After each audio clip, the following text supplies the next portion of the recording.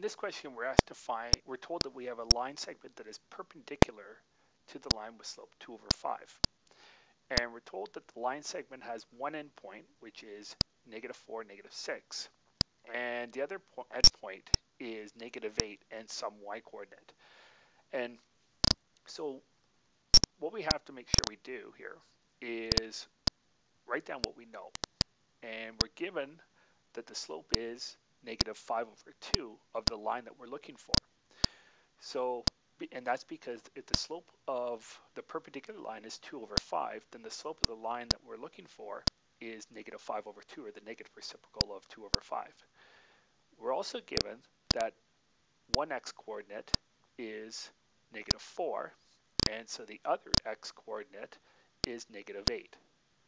And we're also given that one y coordinate is -6, and the other y coordinate is what we're looking for, so that's our y2. And we can sub in, because remember that slope formula is slope is equal to y2 minus y1 over x2 minus x1. And so we're going to sub in all of these values we're given into this equation and use that in order to determine the missing y coordinate. And so when we sub in, the slope is -5 over 2. The y1 coordinate is the -6, and the x2 coordinate is the -8. The x1 coordinate is the -4.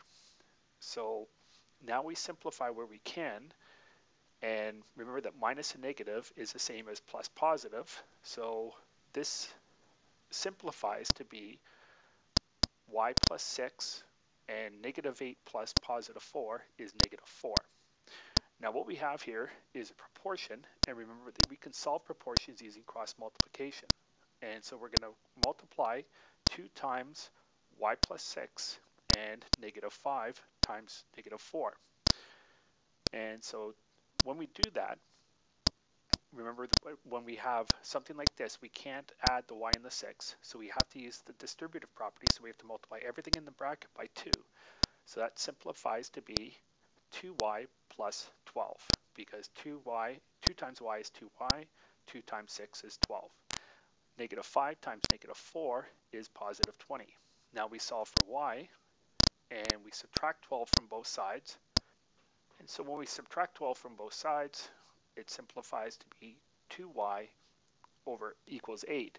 We divide both sides by 2, so we get y equals 4. And that means that the other endpoint is -8, 4.